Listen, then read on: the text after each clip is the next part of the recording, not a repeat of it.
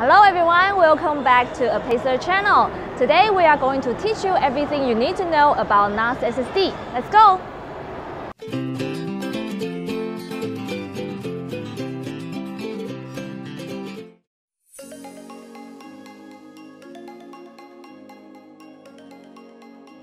We are here in the QNAP booth. Today we have Ben from Apacer Technical Marketing. Hello Ben! Hello everybody! Hi! So Ben, can you tell us why would someone want to install SSD in NAS? Okay, so there's actually two reasons. First is that most NASs in 2020 and beyond are going to be supporting 10 gigabit Ethernet and beyond. The second reason would be the price cost performance. But let's go back to that first point for a moment.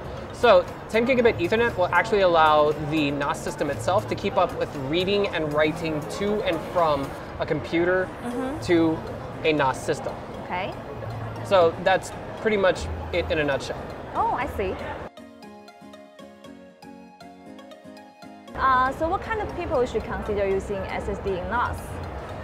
To make a long story short, anyone who is working with hundreds of gigabytes of files in a single given day or week's time frame. So that would mean 3D animators, photographers, people who shoot lots of videos, people who are working with lots of videos, and even groups of YouTubers living together.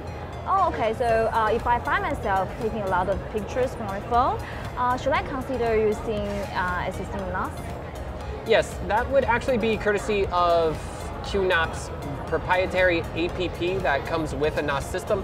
But to further expand upon that, even though the phone that you have may not be taking such large file size photos right now, a few years down the road, your friends will be sending you photos that are very large in file size because of Moore's Law. Right now, a $1,000 phone can probably shoot anywhere from 16 to 48 megapixels per shot, and well, that file size is already okay for the time being. But what about in 5 years or 10 years when we might have phones that can shoot literally hundreds of megabytes of files in just one shot? Oh, okay. Sounds very cool. So what makes a Apacer NAS SSD different from the ordinary consumer-grade SSD? Put very simply, lifespan. Ordinary consumer-grade SSDs are not built to write entire terabytes every day for over a year.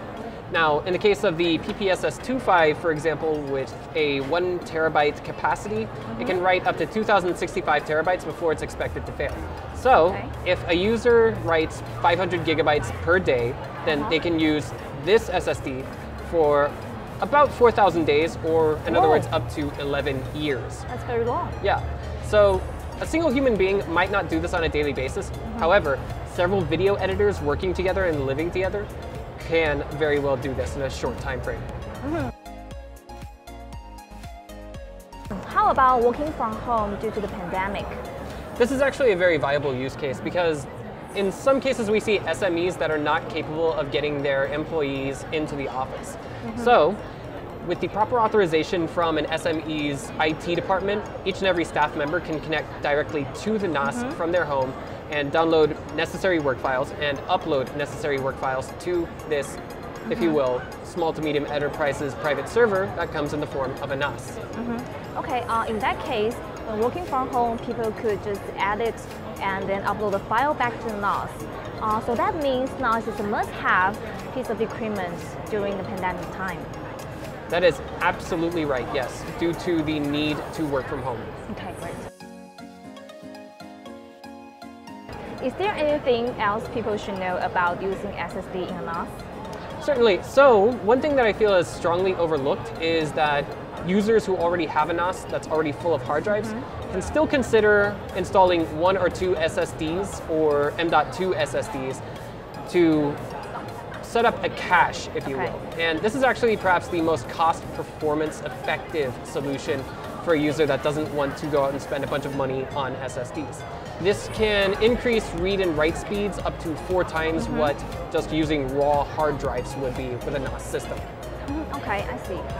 So that would be all questions for today. Thank you for watching, and remember to like, comment, and subscribe more Apacer great videos. Thank you. Bye-bye. See you next time.